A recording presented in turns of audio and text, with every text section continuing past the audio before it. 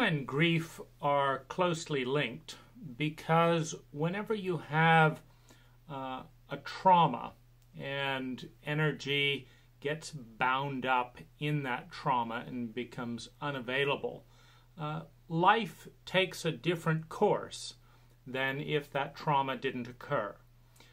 Perhaps a certain innocence is lost. A trust and trustworthiness dissolves and is replaced with cynicism or anxiety. And life is different. And with the loss of something beautiful, the trajectory before the trauma, comes grief. And this is where we come into the different stages of grief, which the renowned psychologist Elizabeth Kubler-Ross, who worked a lot with death and dying, observed that when you have a grief, you have denial, nothing's going on, it's all fine, etc. You have anger, you have a stage of bargaining and kind of arguing with reality, you have depression, and then finally you have acceptance. And so one of the things that occurs, for example, a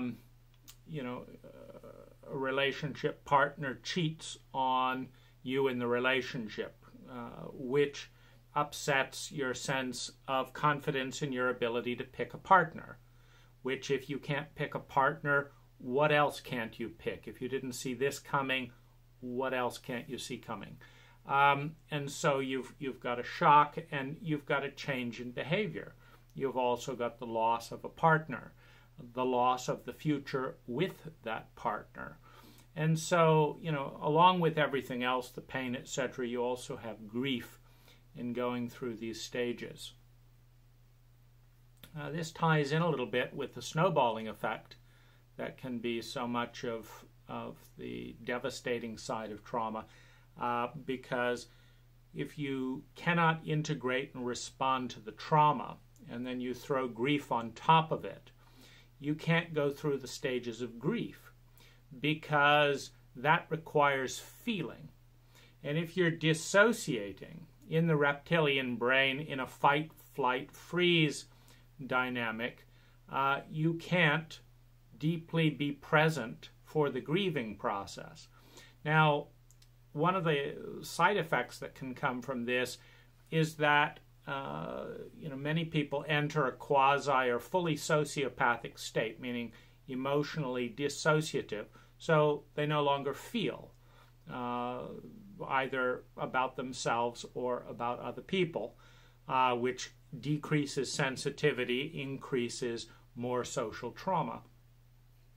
But in that dissociative state, one of the reasons that high trauma leads to a dissociative state and a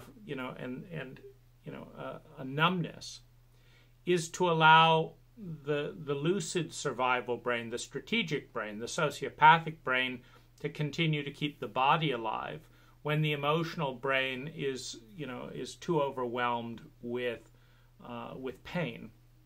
It's very difficult to navigate in a hostile environment when you're overwhelmed with grief and pain and tears, etc. And so the body dissociates the emotions to allow you to get out of tricky situations. But when you're coming into your emotions on the other side, as the trauma starts to subside, what can be waiting there is a wall of grief.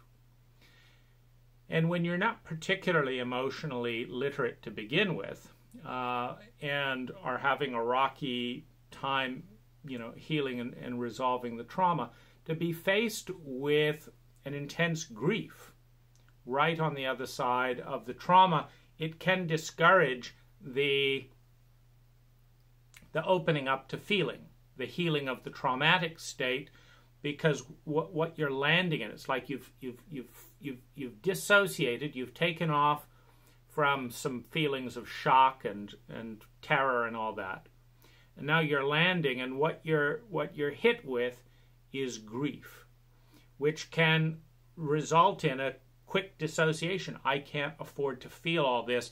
What do I have to do to dissociate? And then sometimes we'll get into addiction.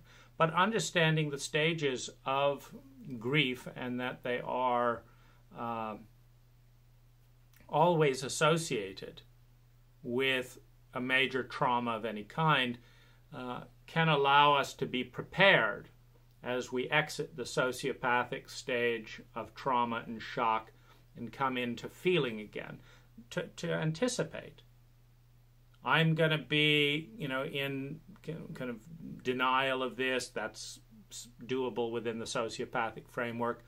Then I'm going to get angry, but that's not, you've got to feel in order to do that. Then you've got, trying to hold on, the depression, and there can be a lot of, of rage and underlying hurt and pain. Just the pain of loss, the longing for something that's drifting away. I wanted to be this way, and now I'm drifting away here. So this can make it complicated to navigate out of the trauma and through the grief, particularly in a culture that doesn't grieve very well, because some, cultures, in South America, etc., they'll sing, they'll dance, they'll cry, they'll get the system going in the body to really process the chemicals of grief through the system in a matter of 72 hours of intense physical activity and emotion. And then you're through with it. But in a cult like our own, where intense displays of emotion are viewed as weird and something to isolate someone around or shame, then it's very difficult to move rapidly through a grief process, which means that the unexpressed chemicals in the body are a chemical load that the person has to carry, sometimes for a matter of years without ever really grieving, crying, letting it out, and then letting that load go.